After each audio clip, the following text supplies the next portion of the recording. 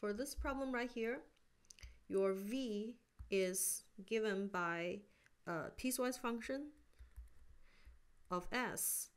So for the first half, when s is between 0 and 200 meter, this is a linear function. Actually, both equations are linear. The first one has a slope of 40 minus 20 over 200 minus 0. So this is a 0.1. So this is going to be 0.1 s plus a constant.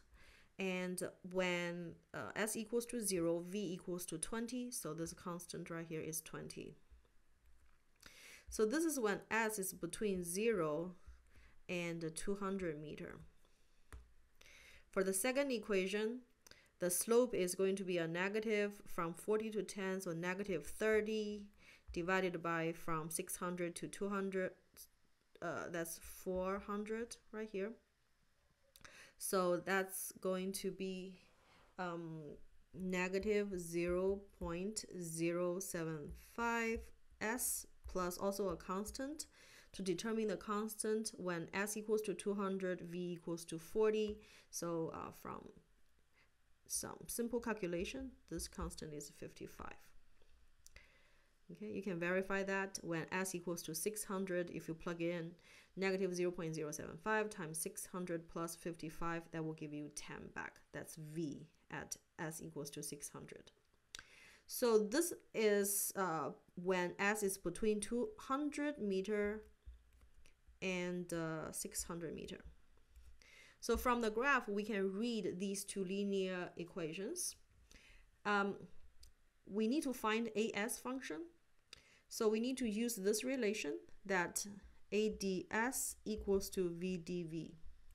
The other two, V equals to DS dt and A equals to dV dt, these two equations at this point don't really help us because, as you can see, we do not need t, we do not need time.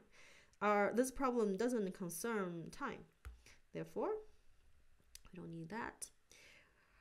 So we need to figure out how we can manipulate this relation in order to get a s function. Because v is given as functions of s, so we can do this. We can simply divide the equation by ds on both sides. So on the left hand side, we only have a left. On the right hand side, we will have v times dv ds. And because v is given as a function of s, therefore, this part right here actually is only going to be a function of s. So this actually is not a very difficult problem. So for the first half, when s is between 0 and 200 meter, a equals to v, which is 0.1 s plus 20 times dv ds, which is, according to this equation, dv ds is simply 0.1. Therefore, this equals to 0.01 s plus 2. And then when s is between 200 and 600 meter, same thing, a equals to v dv ds, and v is given by negative 0.075 s plus 55, this equation right here, multiplied by dv ds, and again, according to this equation, dv ds equals to negative 0.075. And this equals to 0.005625, and then minus 4.125. Therefore, we got the as function, again, piecewise function. The first equation is 0.01 s plus 2. That is when s is between 0 and 200 meter. Second equation, 0.005625.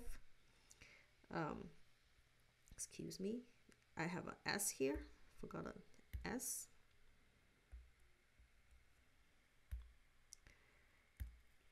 Times s minus 4.125. And this is when S is between 200 and 600 meter. So again,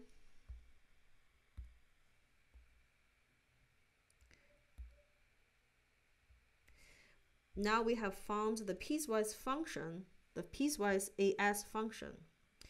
And if you have a function, you can sketch it. So you can tell that both equations are linear equations, and the slope for both equations are positive. So the graph looks something like this. This is A, this is S. When S equals to 200, there's going to be some step change. And this is when S equals to 600. So the graph will look like this.